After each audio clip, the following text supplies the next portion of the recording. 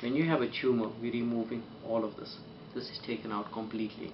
From as far as the base of the tongue, the voice box, and even the top part of the trachea. That's removed completely. Prior to me taking over as head of department in Grace Hospital ENT, none of our patients were reconstructed. So they would have a laryngectomy, they would have a pat on the back, and goodbye. That's it. We did your operation, you don't have a tumor, you'll be happy to discharge you. There was a certain need for a few things. Number one is to reconstruct patients. Not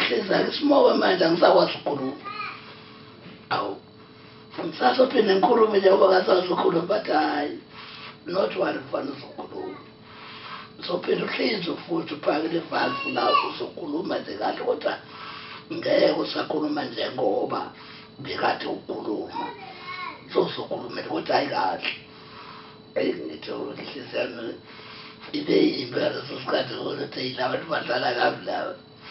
I know bangithathe lababa ngithumela iphasi singadla ya ubuhlungu ayingaze nje bangilethela ukudla manje uzangibe buhlungu.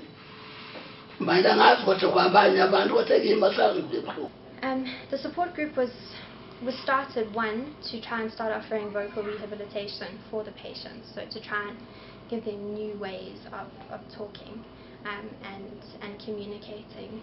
And then the other reason that the group also started was also just so that people that had laryngectomies could meet other people, because it's quite a rare, particularly in Pietermaritzburg, it's not every day that you're meeting a person that's got a tracheostomy or had a laryngectomy. So we wanted them to be able to meet with other people, and they can chat through issues that they're finding at home and just getting support from each other.